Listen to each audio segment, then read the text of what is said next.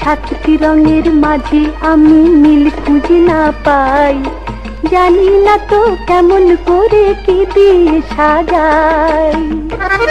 ভীষণ মায়াময় চরিত্রে তিনি রূপদান করে থাকেন এবং আমাদের মনের মাঝে একটা কেমন যেন স্থায়ী আসন গড়ে নিয়েছেন। সেই মানুষটি আজ আমাদের অনুষ্ঠানে অতিথি হয়ে এসেছেন। আমি এখন তার সঙ্গে কথোপকথনে চলে যাব। হ্যাঁ বন্ধুরা, তিনি হলেন আমাদের সবার প্রিয় অভিনেত্রী শর্মিলী আহমেদ। আজকে এই মুহূর্তে ঠিক আমার মুখোমুখি আছেন। আমি এখন তার সঙ্গে কথোপকথনে চলে যাচ্ছি। আসসালামু আলাইকুম। ওয়ালাইকুম আসসালাম। কেমন আছেন এই মুহূর্তে আপা? আল্লাহর রহমতে ভালো আছে। এই যে বাংলাদেশ বেতার এবং বাংলাদেশ বেতারের মাইক্রোফোন, এটা আপনার কাছে তো নতুন নয়। আপনার জীবনের শুরু থেকে বোধহয় আপনি যখন খুব অল্প বয়সে ছিলেন তখন থেকে এই বাংলাদেশ বেতারের সঙ্গে সুপরিচিত আপনার কাজ শুরু করেছিলেন। সেই গল্পটা দিয়ে আজকের গল্পটা শুরু করি। রাজশাহী রেডিও যখন প্রথম চালু হয় তখন আমি নাটকের জন্য অডিশন দিতে গেছিলাম, কিন্তু আমাকে বলা হলো যে ঠিক নাটকে আপনি পাশ করেছেন কিন্তু অ্যানাউন্সমেন্টের অডিশন দিতে হবে। অ্যানাউন্সমেন্ট আমি করব না, আমি নাটক করব। আমি নাটক ভালোবাসি, ছোট থেকে নাটক করি, আমি নাটক করব। তবে আচ্ছা আপনারা অসুবিধা দেখি না, আগে একটু অডিশন দেন। তো এই তুমি যেরকম বললে ওইভাবে অডিশন দিলাম।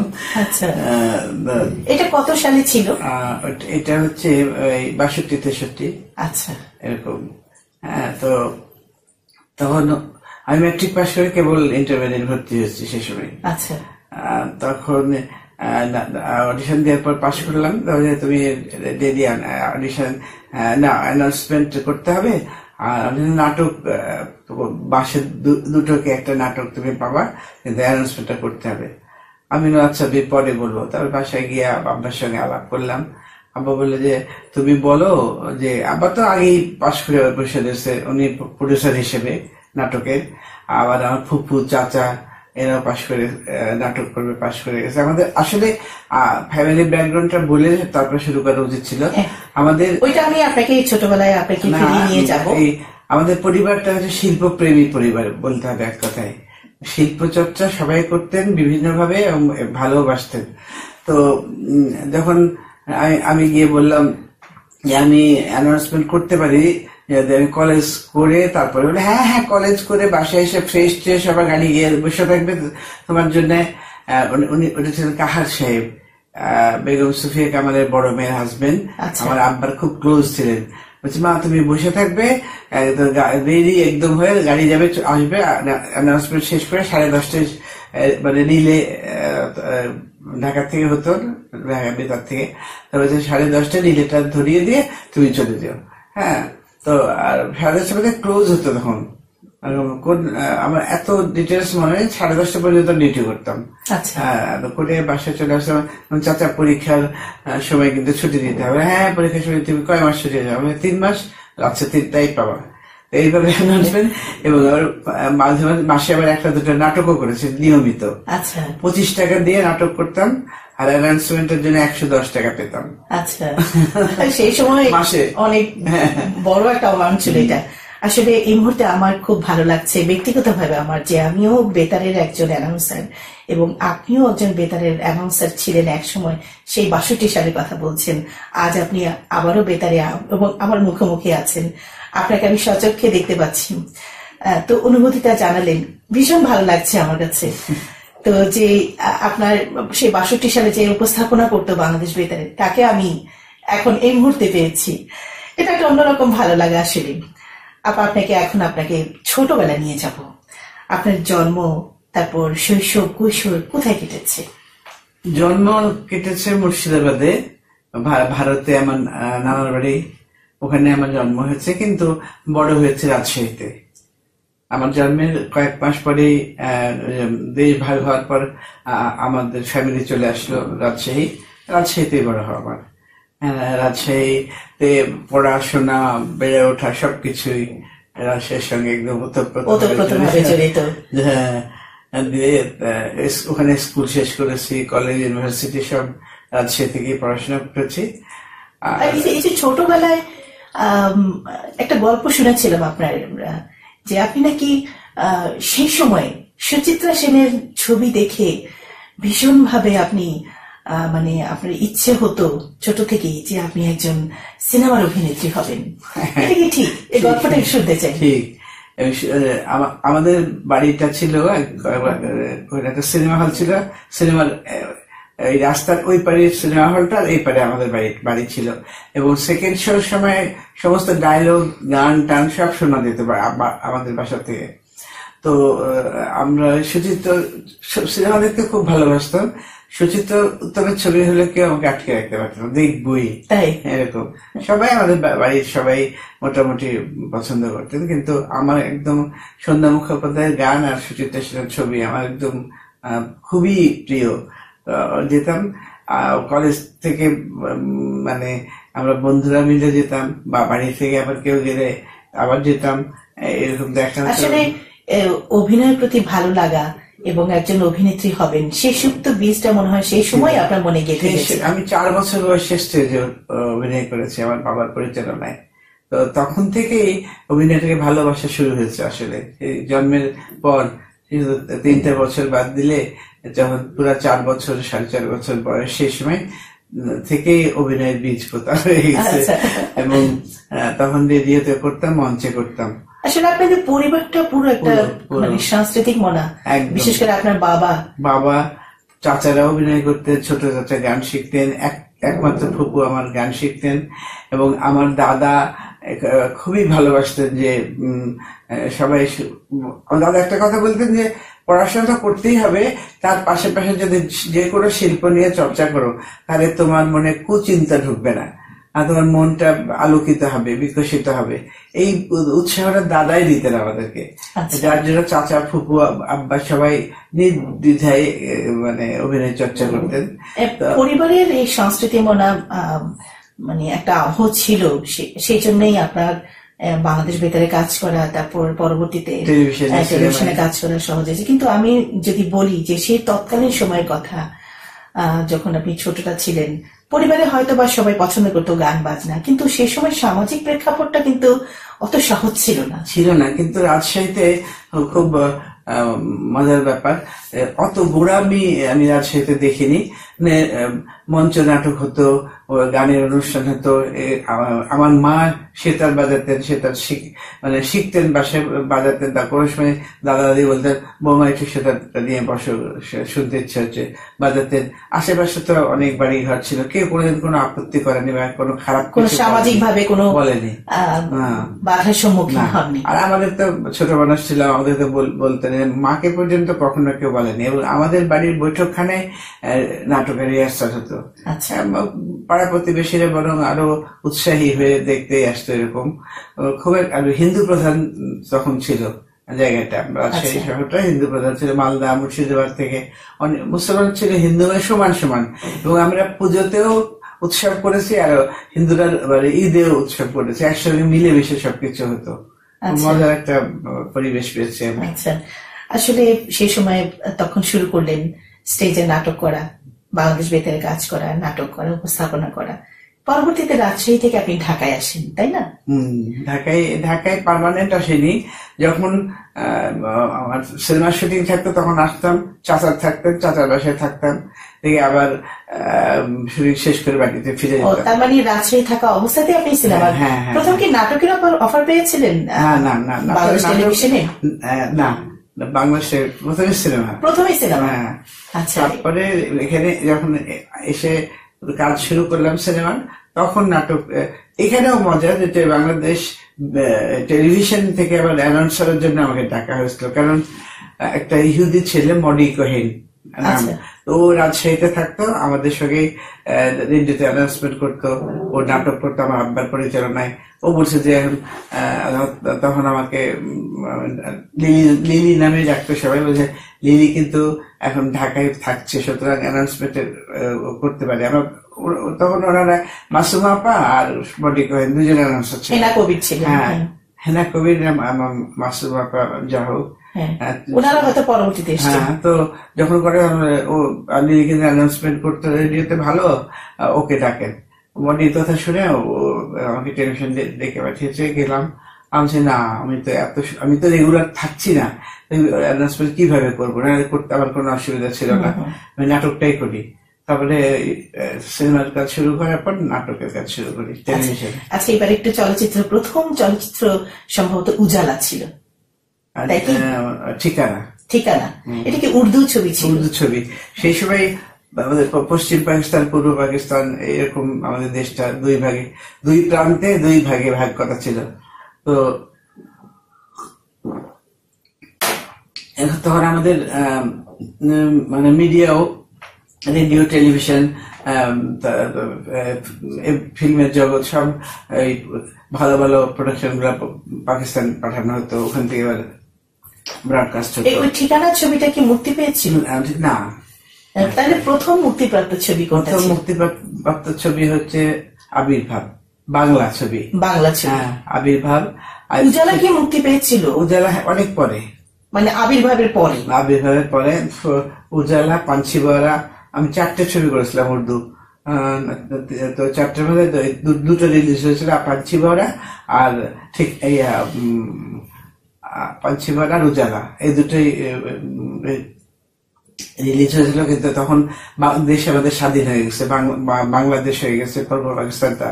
হ্যাঁ, অনেক ঝড় ঝাপটার পরে তো সবাই জানোই যে মুক্তিযুদ্ধের পরে আমাদের স্বাধীন ঘোষণা করলো, তার অনেক পরে রিলিজ হলো, সুতরাং কেউ ওদিকে যায়নি বলতে গেলে। ওটা তখন বাংলা ডাব করা হয়েছিল না? হ্যাঁ, বাংলায় ডাব করা হয়েছিল, কিন্তু কেউ দেখেনি। হ্যাঁ, আবির্ভাব রিলিজ হলো 68-এ। হ্যাঁ, ওই ছবিটা মনে হয় আপনাকে বিশেষভাবে পরিচিতি এনেছে। অবশ্যই, বিশেষভাবে। বিশেষ করে তখন তো আপনি বিবাহিত ছিলেন না। না। তো বিশেষ করে আপনি যে একটা এত অল্প বয়সে একটা মানে মমতাময়ী একটা মায়ের ক্যারেক্টার করেছিলেন। এই যে একটা গান আছে, মানে এত মানে কালজয়ী একটা গান, জনপ্রিয়, 7টি রঙের মাঝে আমি মিল খুঁজে না পাই, জানি না তো কেমন করে কি দিয়ে সাজাই, মানে অসাধারণ একটা গান। গানটা তো অসাধারণ অবশ্যই, গানেরও একটা গল্প আছে। আচ্ছা, শুনবো গল্পটা নিশ্চয়ই। আঞ্জুমান আরা বেগম গানটা গিয়েছিলেন, তো উনি আমাকে ভীষণ স্নেহ করতেন। তো এই যখন শাহবাগ রেডিও ছিল, তখন আঞ্জুমান আরা বেগম একটা স্টুডিওতে গান গাচ্ছেন, আমি একটা অপোজিট, একেবারে জাস্ট অপোজিট রুমটা নাটকের ছিল, আমি নাটকে রেকর্ডিং করছি, বের হয়েছে একসঙ্গে। উনি যখন আমাকে বলছে, শোনো একটু শোনো, শোনো, আমি তোমার জন্য একটা গান গেলাম সুভাষ দত্তের ছবিতে, তো এটা তোমাকে লিপ দিতে হবে, তুমি এত সুন্দর করে অভিনয় করবে যেন আমার গানটা হিট করে। আমার গানটা হিট না করে তোমার ছবিও তো হিট করবে না, গানটা যেন হিট করে, প্লিজ তুমি একটু মনোযোগ দিয়ে করো। বলছে, আপনার দোয়া করেন। আমি অবশ্যই, আমারও তো ভালো, যদি হিট করে আপনারও ভালো, আমারও ভালো, আপনি দোয়া করে দেন। এরপর যখন ওই ছবিটি রিলিজে প্রচন্ড ভাবে হিট করলো, আবার দেখা হচ্ছে রেডিওতে আঞ্জনার আপার সাথে। তো শর্মিলী শোনে দিকে গেছে, আমাকে বুকের মধ্যে জড়িয়ে ধরেছে, বলছে যে তুমি যে কি করেছো তুমি জানো না, আমার গানটা সুপার ডুপার হিট হয়ে গেছে, গানটা মানুষ সবার মুখে মুখে এখন হল থেকে বের হয়। এত ভালো ভালো গান ছিল সবগুলি ওইটার মধ্যে, কিন্তু আমার গানটা মুখে বলতে বলতে বের হয় মানুষ। আবার শুধু সেই সময় মুখে মুখে নাই, এই গানটা কিন্তু এখনো মানুষের মুখে মুখে। শ্রোতাদের এই গানটা একটু শোনাই, গল্পের ফাঁকে ফাঁকে আপনার ছবির কিছু গান আমরা শ্রোতাদের শোনাবো আর কি। শ্রোতা বলতে না, এই মুহূর্তে যে গানের গল্পটি আপনারা শুনলেন আমাদের প্রিয় অভিনেত্রী শর্মিলী আহমেদের মুখে, সেই গানটি আপনাদের এখন শোনাবো। আবির্ভাব ছায়াছবি থেকে আঞ্জুমান আরা বেগমের কণ্ঠে, 7টি রঙের মাঝে আমি মিল খুঁজে না পাই, জানি না তো কেমন করে কি দিয়ে সাজাই। ভীষণ চমৎকার একটি গান শুনলাম, আসলে মনটা ভরে যায় এমন গান শুনলে। আর পিকচার শুনে এত চমৎকার ছিল, মন ভরে আপনি অভিনয় করেছেন, মনে হয়নি যে আপনি তখন অবিবাহিত। সেটার দায়িত্ব কিন্তু মানে পুরোপুরি ক্রেডিট কিন্তু আমার না। সুভাষ দত্ত বাবু এমন একজন পরিচালক যিনি মানে কাদা মাটিকে নিজের হাতে মূর্তি করতে পারেন, এইরকম। উনি যেভাবে বলেছেন সেইভাবে ওনাকে ফলো করে করে অভিনয় করেছে, উনি যেভাবে চেয়েছেন সেইভাবে অভিনয় করার চেষ্টা করেছে। ওই পরিচালক সুভাষ দত্ত অন্য কেউ হলে এত সার্থক হতো না। আসলে ঠিক তাই। শ্রোতাদের একটু মনে করে দিতে চাই, শ্রোতা বন্ধুরা আমাদের অনুষ্ঠান শুনতে পাচ্ছেন বাণিজ্যিক কার্যক্রম বাংলাদেশ বেতার ঢাকা থেকে। আপনারা শুনছেন একান্ত ভুবন অনুষ্ঠানে। আজকে আমাদের অতিথি হয়ে এসেছেন আমাদের সবার প্রিয় অভিনেত্রী শর্মিলী আহমেদ। আমরা আবার গল্পে ফিরে যাচ্ছি। আবার যেটা বলছিলাম আবির্ভাব ছবির কথা, এই ছবিটা ছিল আপনার জীবনের কর্মজীবনের টার্নিং পয়েন্ট এটা বলা যায়। তো ওই ছবিতে কিন্তু আপনাকে নিয়ে, আপনাকে ঘিরে আরো দুটো গান ছিল। তার মধ্যে একটি গান ছিল চমৎকার একটা রোমান্টিক গান। আজিম স্যার ছিলেন আমাদের প্রিয় নায়ক আজিম। তুমি কখন এসে দাঁড়িয়ে আছো আমার অজান্তে। এটা কিন্তু মাহমুদুর নবীর কণ্ঠে। হ্যাঁ, কিন্তু এটা কারণ লিপে ছিল না, এটা রেকর্ড বাজছিল। রেকর্ড বাজছে। এটা খুবই সুন্দর গান, চমৎকার, মানে দলদির কণ্ঠে একদম গাওয়া। মানে এটার পিকচারাইজেশনটাও এত চমৎকার। মানে সেই ছবিটা, গানটা যখন আমরা আমাদের বেতারে সবসময় বাজে, যখন শুনি তখন আপনার মুখটা ভেসে আসে। আসলে ঠিক তাই, এই গানটা না শোনালেই নয়, এত চমৎকার গান। শ্রোতাদের এই গানটা আমরা শুনি। শ্রোতা বন্ধুরা, চলুন আমরা আরেকটি গান শুনি আবির্ভাব ছায়াছবি থেকে, মাহমুদুর নবীর কণ্ঠে তুমি কখন এসে দাঁড়িয়ে আছো আমার অজান্তে। চমৎকার গান, আবার মনটা ভরে গেল। ওই ছবিতে আপনাকে নিয়ে আসলে মেইন ক্যারেক্টার ওই ছবিতে আপনিই ছিলেন। আরেকটা গান বোধ হয় ভাবি যেন লাজুকলতা, সত্য সাহার গান ছিল। তো ওইটাও কিন্তু আপনাকে নিয়ে। তো চমৎকার, একটার পর একটা এই গানটা আমরা শুনবো, আরো কিছু গল্প করি, তারপর পরবর্তীতে গানটা শ্রোতাদের শোনাবো। তো এই যে আবির্ভাব ছবিটা গেল, এরপর তো বোধহয় আপনার কাছে ছবির অফার একের পর এক আসতে থাকে, তাই না? তখন সেই সময়ের মানে পরিবেশটা মানে মানে কেমন, আপনার জীবনের মোড়টা কিভাবে ঘুরে গেছিল, এটা শুনতে চাই গল্পটা। একের পর এক ছবি আসছিল ঠিকই, কিন্তু আমি তো ছিলাম রাজশাহীতে। ওই আমি এসে গিয়ে না দিয়ে পড়াশোনা দেখাতে হবে, আবার এদিকে ছবিটা মন দিয়ে করতে পারবো না। তো এই জন্য খুব বেশি আগ্রহ দেখানি। তারপরেও দু একটা করেছি ছবি। করার পরে তারপর আমার বিয়ে হলো। বিয়ের পর কত সালে বিয়ে হয়েছিল? 68-এ। আচ্ছা, ছবিটা মুক্তির পর ছবিটা মুক্তি পেল মার্চ মাসে, আমাদের বিয়ে হচ্ছে অগাস্টে। আচ্ছা আচ্ছা। তো ওই ছবিটা দেখে কি পছন্দ করেছিল? না না, আগেই পরিচয় ছিল। আচ্ছা, ভালোবেসে বিয়েছিল। আচ্ছা আচ্ছা। উনি কি বাংলাদেশ বেতারই ছিলেন? না না না, উনি পলিটেকনিক ইনস্টিটিউটের প্রিন্সিপাল ছিলেন। খুব সংস্কৃতি মনা ছিলেন ভীষণ। সে গান গাইতেন, তারপরে তবলা বাজাতে পারতেন, বাঁশি বাজাতে পারতেন। একজন ইঞ্জিনিয়ার হয়ে সবকিছু পারতেন এইসব। আর ওদের ফ্যামিলিও ওইরকমই। আমার মামা শ্বশুর রেডিওতে ইয়ে করতেন, যে শরৎ বাজাতেন, আফজালুর রহমান নাম, নিয়মিত বাজাতেন। তো স্বামীর পক্ষ থেকে নিশ্চয়ই কোনো বাধার সম্মুখীন হননি অভিনয়ের ক্ষেত্রে, তাই না? বলবো যে শিল্প পরিবার। তারপরে উনি মানে গহর জামানের কাছে নাচও শিখেছিলেন, নৃত্যনাট্য অনেকগুলা কলেজ থেকে করেছিলেন।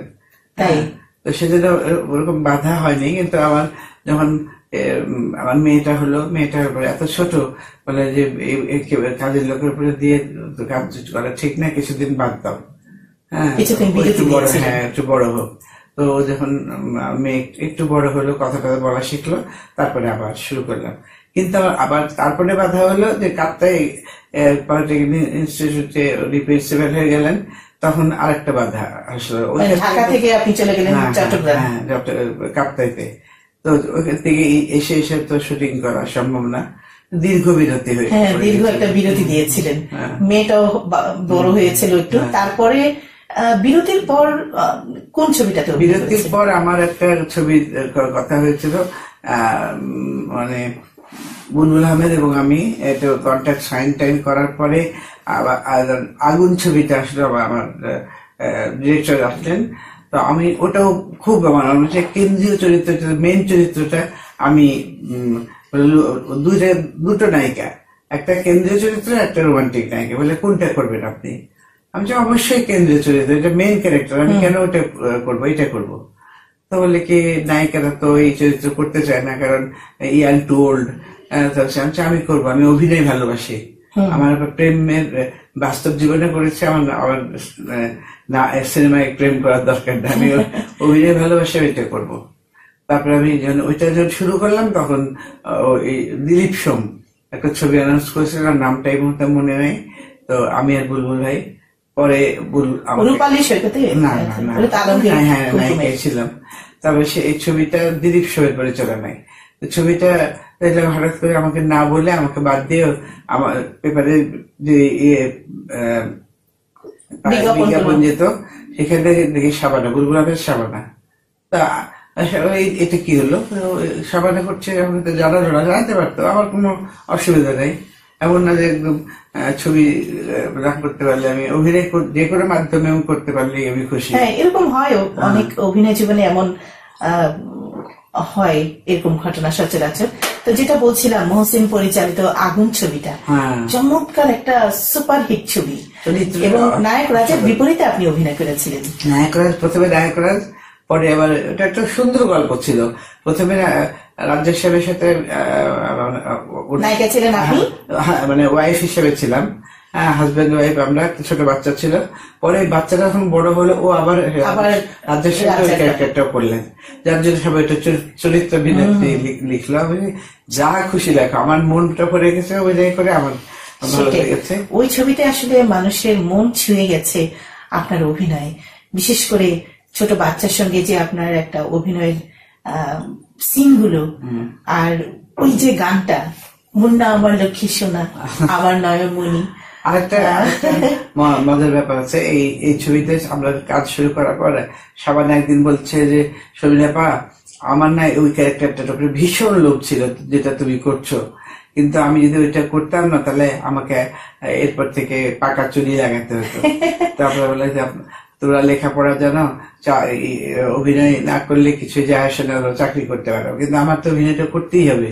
আমি চুল পাকালে আবার আমাকে বৃদ্ধার ক্যারেক্টার করতে হবে এই বয়সে, সেই জন্য আমি করিনি। কিন্তু আমার খুব লোভ ওই ক্যারেক্টারে, অসাধারণ একটা ঠিক আছে, যেখানে ঢাকার ঠিক জায়গায় আছে।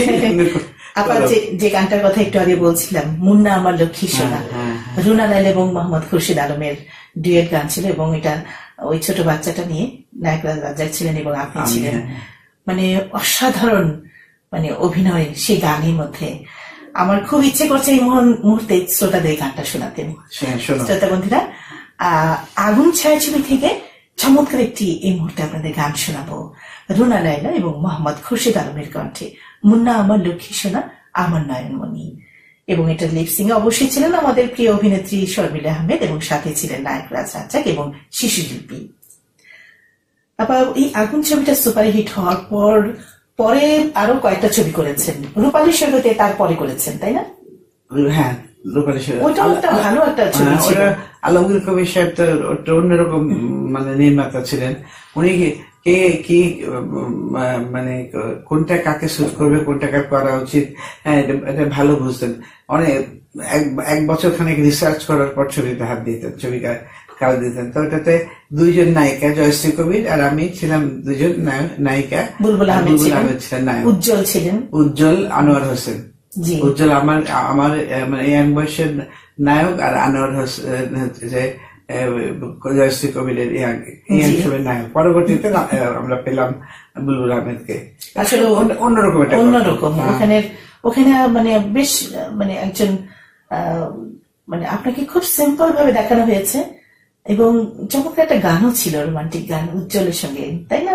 না, উজ্জ্বল না, এটা ছিল, ওই গানটা হচ্ছে ঘরোয়া একটা আসর। আমি, আমার বোন করেছিলেন রোজি সামাদ, আর দুলাভাই করেছিলেন আশিস লোহ। তো আশিস ভাই তবলা বাজালেন, আর রোজি সামাদ সেতার বাজাচ্ছিলেন, আর গানটা আমি গেছিলাম। আমি তানপুরা নিয়ে গানটা গাচ্ছিলাম। তো গানটা আমি অনেক ওই কথা বলে আমার মনে নেই এখনো। যাই হোক, শ্রোতা বন্ধুদের একটু জানিয়ে রাখি, শ্রোতা বন্ধুরা, আমাদের প্রিয় অভিনেত্রী শর্মিলি আহমেদ আজকে আমাদের অতিথি হয়ে এসেছেন। তার ছায়াছবির ওনার লিপে এবং ওনাকে ঘিরে যেসব গান মানে হয়েছে, ছায়াছবিতে সংযোজন করা হয়েছে, সেসব গান এই গল্পের মাঝে মাঝে আপনারা শুনতে পাবেন। রূপালী সৈকতে সেই গানটি নিশ্চয়ই শ্রোতাদের শোনাবো। আবার এরপর পাশাপাশি আপনি কিন্তু বাংলাদেশ টেলিভিশনে বিটিভিতে আপনি সমানতালে নাটক করে গেছেন, তাই না? মানে একটা ব্যস্ত সময় আপনার পার করেছেন সেই সময়, একদিকে চলচ্চিত্র করছেন, একদিকে নাটক করছেন। চলচ্চিত্র মানে 151টা চলচ্চিত্র, 151টা কম না আসলে, তাই না? পড়াশোনা করতে করতে পড়াশোনা করছেন, ওদিকে বেতারে নাটক করছেন এবং বিটিভিতে নাটক করছেন, এবং বিজ্ঞাপনেও আপনাকে দেখা গেছে, তাই না? বিজ্ঞাপন আসে অনেক পরে এসেছেন। হ্যাঁ, বিজ্ঞাপন অনেক পরে করেছি, আমার বিয়ে টিয়ের পরে ওইসব একটু বয়সটা সবার পরে বিজ্ঞাপন শুরু করেছি। আচ্ছা, আরেকটা ভালো একটা ছবিতে সুভাষ দত্তের ছবিতে পেয়েছি আপনাকে, বসুন্ধরাতে। বসুন্ধরা, ওটা একটা আরাধনা, ওনার তারপরে আলিঙ্গন, ওনার 4-5টা ছবি করেছি অনেকগুলো, এবং সবগুলো মানে বেশ নাম করা ছবি। আসলে আসলে খুব জানতে ইচ্ছে করে যে 151টার উপরে আপনি ছবি করেছেন এবং অসংখ্য নাটক করেছেন, তো কোন চরিত্রটা আপনাকে বেশি আপনার মনে দাগ কেটেছে এই মুহূর্তে মনে পড়ছে, কিংবা সবসময় মনে পড়ে না? এই আমার এখনই আমরা আলোচনা করলাম সুভদত্ত পরিচালিত আবির্ভাব আর মহসিন সাহেব পরিচালিত আগুন, এই দুটোই সবচেয়ে বেশি। আর উপরে সেখানে অন্য ধাঁচের ছবি তো ওইটা আরেকটা ভালো একজন নির্মাতা আন্ডারে কাজ করা, মানে এটা একটা আমি বলবো আমার সৌভাগ্য, এবং এটা আমার একটা স্মরণীয় ঘটনা। এই যে আপনি প্রথমে নায়িকা হয়ে বড় পর্দায় আসলেন, পরবর্তীতে আপনাকে আমরা বিভিন্ন চরিত্রে দেখেছি, বিশেষ করে আপনি খুব অল্প বয়সে মাথার চুল পাকা করে আপনি মায়ের চরিত্রে আপনাকে অভিনয় করতে দেখা গেছে। তখন আমি কেন্দ্রীয় চরিত্রগুলোই করতাম, যে আমি নর্মাল মা এরকম না, কেন্দ্রীয় চরিত্রে সেরকম চরিত্র করতাম, কারণ আমি অভিনয়টাকে প্রচন্ড ভালোবেসেছি। নায়িকা হতে হবে, গান গাইতে হবে, এইসব মনে মনে ছিল না, সেটা কোথায় অভিনয় করার স্কোপ আছে এটাই খুঁজতাম। টিভি নাটকেও ফিল্মে অনেক ছবি ছেড়ে দিয়েছে, যে মা জাস্ট মা মা ভাবি ভাবি, এমন কিছু ইম্পর্টেন্ট না, এরকম অনেক ছবি ছেড়ে দিয়েছি। যে মা যদি বিশিষ্ট মা হয়, হ্যাঁ, একদম ব্যক্তিত্বপূর্ণ, একটা মনে রাখার মতো, একটা সিনে যদি অভিনয় করার মতো দৃশ্য যদি একটা সিকোয়েন্সও থাকে, তাহলে ওটা করবো, এইরকম মানসিকতা ছিল, এখনো আছে। তো ওই ইম্পর্টেন্ট ভাবে দেখে দেখে আমি করতাম।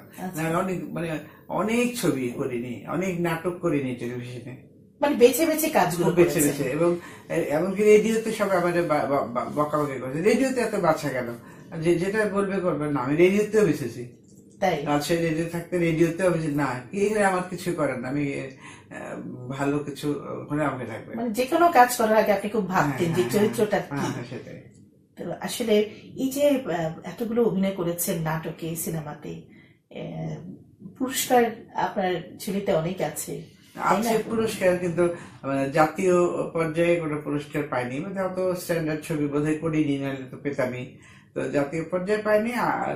আর এমনিতে তো বেশি বিভিন্ন সংগঠন থেকে বিভিন্ন সময় বিভিন্ন পুরস্কার আমার আলমারি একদম ঘটে গেছে। হ্যাঁ, কিন্তু জাতীয়ভাবে পাইনি, তার জন্য অনেকে আমাকে জিজ্ঞেস করে যে তার জন্য তোমার কষ্ট লাগে না? যেটা মোটেও লাগে না। দর্শক এত ভালোবাসে, এটা যেটাই বলছিলাম, আসলে মানুষ এত ভালোবাসে যে ওইটা থেকে বড় পুরস্কার আর জীবনে আসলে একজন শিল্পীর জন্য দর্শকদের ভালোবাসাটা হচ্ছে সবচেয়ে জীবনের সবচেয়ে বড় প্রধান পুরস্কার। হ্যাঁ, এটাই আসলে। সেই জন্য আমার কিছুই মনে হয় না, ওইসব পুরস্কার দরকার নেই আমার। মানুষ আমাকে এখন ভালোবাসে খুবই, শ্রদ্ধা এমনই করে। এখন রাস্তাঘাটে চলতে গেলে চিনি না, আমি তো চিনি না, এরকম আসসালামু আলাইকুম আন্টি, ভালো আছেন? শরীরটা ভালো ঠিক আছে, এখন ভালো আছে, এই যে এখন পর্যন্ত যে জিজ্ঞেস করে, এটাই আমার কাছে অনেক বড় পাওয়া। সেটাই তো।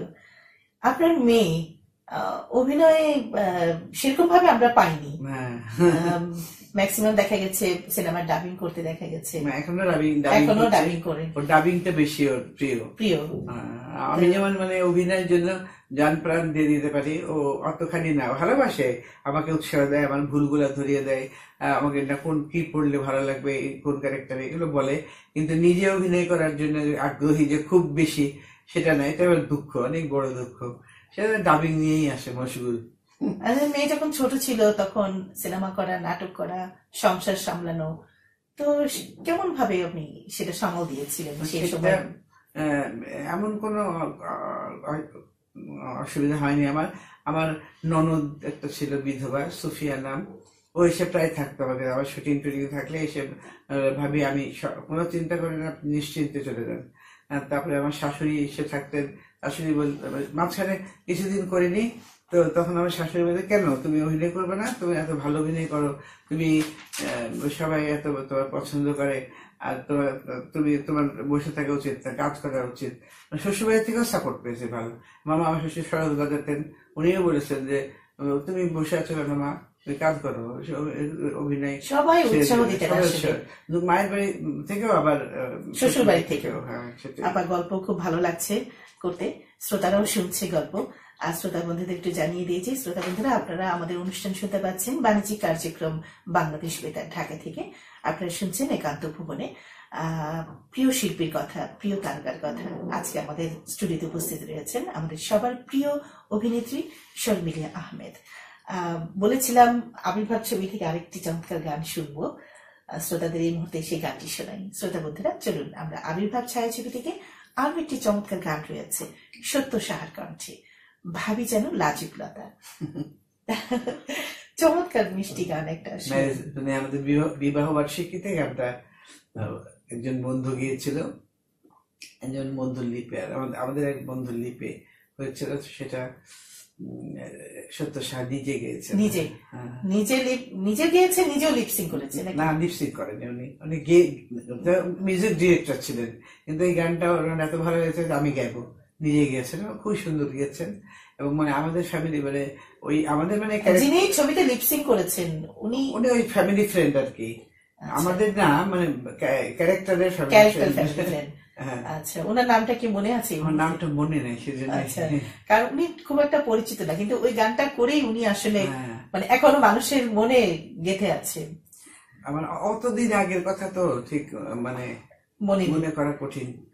পরবর্তী অনেক পরে আপনার আরেকটা খুব চমৎকার ছবি আমরা পেয়েছি, বিক্ষোভ।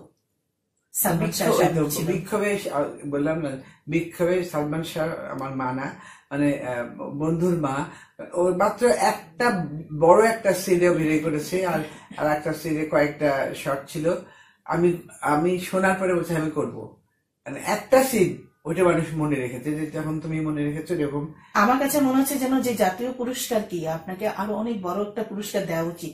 ওই ছবিতে একটা আপনাকে নিয়ে, মাকে নিয়ে একটা গান আছে, এটা সম্ভবত সুবীর নদীর কণ্ঠে, আমায় অনেক বড় ডিগ্রি দিছে মা। হ্যাঁ, যখন আপনার ছেলেটা চরিত্রে আর কি মারা গেল, তখন সেই গানটা মানে পিকচারাইজেশন আসলো যখন গান না, তখন আমার সিকোয়েন্সটা এত আমার ভেতরটা ছুঁয়ে গেছিল। আমি ওই একটা বলে আমাকে ভাবি এই একটা সিন আপনি করে দিলে আমি খুবই খুশি হব। আচ্ছা, আমি অবশ্যই করবো, এবং করেছে, সাকসেসফুল হয়েছে, অসাধারণ ছিল। এবং ওই পুরো গানটাও মানে সেই আবহে তৈরি হয়েছিল, তো খুব মনে দাগ কেটেছিল। আমি আসলে মানে এখন তো আমাদের ইউটিউবে বাংলা ছবি আমরা মন চাইলে দেখতে পারি, কিছুদিন আগে এই গানটা আমি দেখছিলাম, মানে মনে হচ্ছিল যেন আসলে মনটা ছুঁয়ে যাচ্ছে। আপনি মা, আপনার সন্তান মারা গেছে বড় হয়ে, হ্যাঁ, তো সেই যে ফিলিংসটা আপনি দেখিয়েছেন, মানে অসাধারণ লেগেছে আমার কাছে, এবং আমার মনে হয় যেন সব দর্শকের কাছে। শোনাবো গানটা অবশ্যই, বিক্ষোভ ছায়াছবি থেকে। শ্রোতা বন্ধুরা, মানে কি বলবো, মন ছুঁয়ে যাওয়া একটি গান, আমায় অনেক বড় ডিগ্রি দিছে মা। গানটি গেয়েছেন সুবীর নন্দী। আসলে গল্প করতে খুব ভালো লাগছে, মানে এই যে এতগুলো নাটক করেছেন, সিনেমা করেছেন, কোনো মজার স্মৃতি আছে যে আপনাকে এখনো মনে পড়লে হাসেন, কিংবা আপনার মানে যে কোনো কিছু হতে পারে, দুঃখের স্মৃতি হতে পারে, সুখের স্মৃতি হতে পারে? স্মৃতি এখন চিন্তা করে, এখন তো স্মরণ শক্তি তো অনেক কমে গেছে,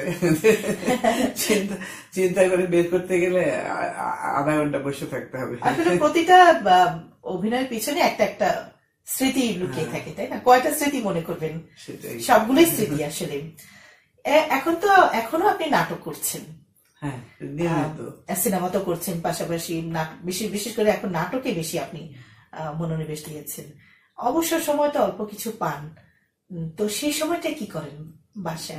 বাসায় তো অনেক কাজ থাকে, পারিবারিক কাজ, হয়তো কস্টিউম গুলো গুছালাম, কস্টিউম তৈরি করতে আমাদের নাটকের জন্য, সেই ফিল্মের জন্য কস্টিউম তৈরি করতে দিলাম, তারপরে হয়তো গয়না কিনতে হয়, মেকআপের জিনিস কিনতে হয়, তারপর নাতনি আছে, আমার একটা নাতনি নিয়ে খেলাধুলা, ওর আবদার এগুলো মেটাতে হয়। ওকে খেলি, পুতুল নিয়ে আমি দুজনে খেতে হবে না। না তোমার, তুমি না পুতুল নিয়ে আগে খেলতে হয় যে 7টি রঙের মাঝে আমি মিল খুঁজে না পাই, একটা পুতুল। হ্যাঁ, সে দেখেছে এবং বলে তুমি এরকম ছিলা, এরকম থাকলে না কেন, কেন এখন এরকম হয়েছে তেরা, এসব বলে। বাবা বয়স হলে আস্তে আস্তে মানুষ চেঞ্জ হয়ে যায়, এরকম হয়। 8 বছর বয়স তো, তুমি কি সুন্দর ছিলা, তুমি এখন এরকম থাকলে খুব ভালো লাগতো, এখন তো তোমাকে ভালোবাসো না? বলে না না, আমি তোমাকে ভালোবাসি। নাতনি নিয়ে সময় কাটে। টুকটাক এমন আবার অবসর হলে আত্মীয় স্বজন আছে, তাদের হয়তো কারো জন্মদিন, কারো বিয়ে, কারো অসুস্থ, ওইসব জায়গাতে ওর সবসময় যাওয়া হয় না। অবসর সময় যায়, অবসর যদি কাজ থাকে না, শুটিং থাকে না, যাই বাসায়। বোনরা আছে, বোনদের দাওয়াত দিই, বন্ধুদের দাওয়াত দিই, এইভাবে সুন্দর কেটে যায়। সুন্দরভাবে আসলে সবসময় এমনি করে সুন্দর থাকেন, আপনার মনটা।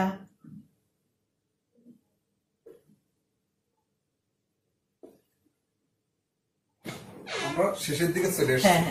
আপনি ওনার যদি কোনো খুব নাম করা কোনো ডায়লগ আর বিজ্ঞাপন প্রসঙ্গটা নিয়ে এসে তার শেষ করতেন। ডায়লগ কিছু মনে নাই, ডায়লগ এত এত ডায়লগ প্রতিদিন পড়তে হয়, যদি মেমোরিতে কিছু দেয়। সকালে একটা শুটিং করছে, অনেক সময় দৌড় দিয়ে আরেকখানে একটু কাজ করে দিয়ে আসতে, এরকম ভাবে কাজ করে মেশিনের মতো এখন। তাহলে বিজ্ঞাপন প্রসঙ্গটা নিয়ে এসে ওইটা ওইভাবে বলে দিবে আর কি, নাকি? খুব ভালো লাগছে আসলে গল্প করতে। লাস্ট কি বিজ্ঞাপন করেছি মনে নেই। ভীষণ ভালো লাগছে আপনার সঙ্গে গল্প করতে। আপনার কি এতগুলো যে অভিনয় করেছেন জীবনে, কোন সংলাপ কি মনে আছে? না, আমার কোন সংলাপ মনে নেই। প্রচুর সংলাপ বলতে হয় সারাদিন। কালকে শুটিং, এত মুখস্থ করেছেন ডায়লগ, তারপরে ডাবিং করেছেন, করে করে ভুলে যাচ্ছেন না? আসলে মনে থাকারও কথা না। না ভুললে, জমে থাকলে আর নতুনটাকে আবার তো গ্রহণ করতে পারবো না। পুরোনোটা সরিয়ে দিয়ে আবার নতুনটাকে গ্রহণ করতে হয়। ঠিক তাই। আসলে এই যে যখন একটা স্ক্রিপ্ট পান, বিশেষ করে টেলিভিশন নাটকগুলো তো পুরোই মুখস্থ করতে হয়, তাই না? কিভাবে প্রিপারেশনটা কিভাবে নেন? বাসায় বসে? বাসায় বসে আমরা স্ক্রিপ্টটা পড়ি, প্রথম থেকে শেষ পর্যন্ত পড়া হয়।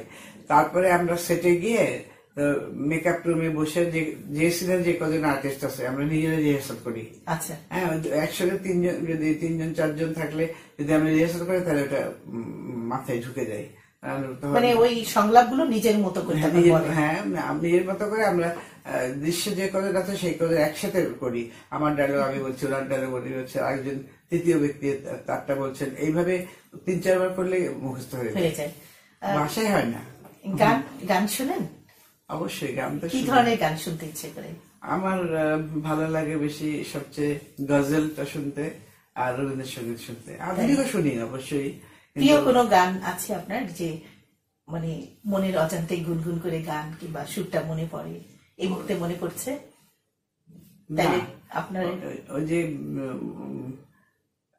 আমি যে গান চালিয়ে দিলাম, দিয়ে টুকটাক রবীন্দ্রসঙ্গীত ভালো লাগে, এটা ওটা কাজ করছি, তখন গানটা চলছে বাসায়, ওই বসে চুপচাপ বসে থেকে গান শোনাইতে হয় না। গানটা সকালবেলা গানটা চলছে, আমি ঘরের মধ্যে টুকটাক টুকটাক কাজ করছি। আচ্ছা, আপনার ভালো লাগে এরকম একটা রবীন্দ্রসঙ্গীত শোনাবো? বলেন। হ্যাঁ শোনাও, কোন অসুবিধা নেই। অথবা এই গানটা শোনাও। একটু কাটতে হবে, এলোমেলো কথা বললাম। অসুবিধা নেই, এটা তো এডিটিং হবে। রবীন্দ্রসঙ্গীত এমনিতেই খুব ভালো লাগে। সবসময় আমি গজল আর রবীন্দ্রসঙ্গীত বেশি শুনি। এবার আপনার একটা প্রিয় গান শোনাই, রবীন্দ্রসঙ্গীত থেকেই শোনাই। হ্যাঁ, আমরা যে শুরুর আগে আলাপ করছিলাম, বন্ধ করে দিচ্ছি, পরে শুরু করো, হাত দিয়ে ইশারা করলে শুরু করো। ও আচ্ছা আচ্ছা, ঠিক আছে, আমরা তো বলতেছি।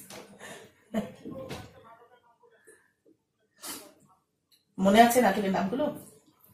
নাটকের নাম এখন যেগুলো করছি সেগুলোর কথা মনে আছে। এখন গান থেকে আসবো, গান থেকে বলবো এটা গানটা শেষ করে নিই। এই মুহূর্তে প্রিয় একটা রবীন্দ্রসঙ্গীতের সুর শোনাই, আপনিও শুনবেন। হ্যাঁ শোনাও। কোনটা শোনাবো বলেন? যখন পড়বে না মোর পায়ের চিহ্ন এই বাটে।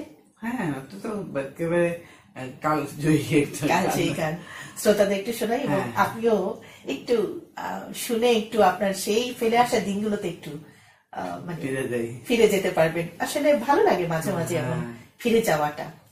শ্রোতা বন্ধুরা, আমাদের আজকের অতিথি শর্মিলী আহমেদের, প্রিয় অভিনেত্রী শর্মিলী আহমেদের প্রিয় গান রবীন্দ্রসঙ্গীত, সেখান থেকে চমৎকার একটি গান শোনাচ্ছি। খুব ভালো লাগলো আসলে রবীন্দ্রসঙ্গীত শুনতে, আসলে মনটা প্রশান্তিতে ভরে যায়। আপনার অনেকগুলো নাটকের মধ্যে, নাটকের নাম কিছু মনে আছে? আমার যতদূর মনে পড়ছে বিটিভিতে নাটক করেছিলেন একটা সিরিয়াল দাম্পতি, বেশ এটা নাম করেছে, প্রথম সিরিয়াল ছিল আপনার নাটক, খুব নাম করেছিল। হ্যাঁ, তারপরে রবীন্দ্রনাথ ঠাকুরের মালঞ্চ নীরজা চরিত্রে অভিনয় করেছিলাম আমি, আর আলী জাকের ভাই ছিলেন আমার অপোজিটে। ওইটাও মানে তখন তো এত মোবাইল টোবাইল ছিল না, প্রডিউসারের রুমে চিঠি এসেছিল একেবারে বোচকা ভরে চিঠি, এতগুলো পড়তে ধৈর্য থাকার কথা না। তো এই মালঞ্চ নাটকটা খুব নাম করেছিল, আর এরকম অনেক নাটকে গান করেছে, দুটো খুব বেশি করেছিল, দম্পতি আর মালঞ্চ। আর টেলিভিশন নাটকে বন্ধন একটা সিরিয়াল করলাম, প্রথম দিককার সিরিয়াল একদম বিটিভির, তখন এতগুলো চ্যানেল হয়নি। বন্ধনে মানে সুপার হিট, পুরো সিরিয়ালটাই সুপার হিট ছিল, ভালো নাটক ছিল। এরকম আর 1 ঘন্টা নাটক তো অসংখ্য নাটক করেছে এবং এখনো করে যাচ্ছে। আপনি মঞ্চেও নাটক করেছেন? ওই তো আব্বার সঙ্গে স্কুল লাইফে, মানে ঢাকা থিয়েটার কিংবা এইসবের সঙ্গে জড়িত ছিলেন? হ্যাঁ, আব্বাদের সংগঠনটার নাম ছিল ঘোড়ামারা ড্রামাটিক ক্লাব, এরকম তখন ক্লাব এরকম একটা নাগরিক থিয়েটার এরকম নাম ছিল না।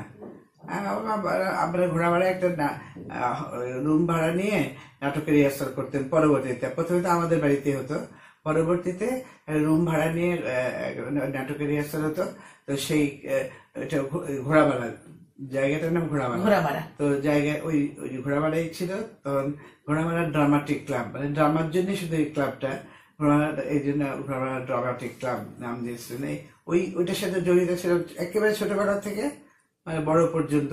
ওদের যত নাটক, তখন তো মহিলা শিল্পী আমাদের তো তৈরি হয়নি, তো শিশু শিল্পী হিসেবে শুরু করে মহিলা শিল্পী হিসেবে যত নাটক এসছে করেছি। আসলে আপা অনেক ভালো লাগছে, অনেক গল্প শুনলাম। সেই ছেলেবেলায় আপনাকে নিয়ে গেছি, সেই ছেলেবেলার কৈশোর জীবনের, আপনার যখন আপনি বড় হলেন, আপনার সাফল্যের জীবনে অনেক গল্প শোনালেন। আজকে ভীষণ ভালো লাগলো, অনেক অজানা গল্প শুনলাম আপনার। আপনি অনেক ভালো থাকবেন, সবসময় অনেক অনেক ভালো থাকবেন।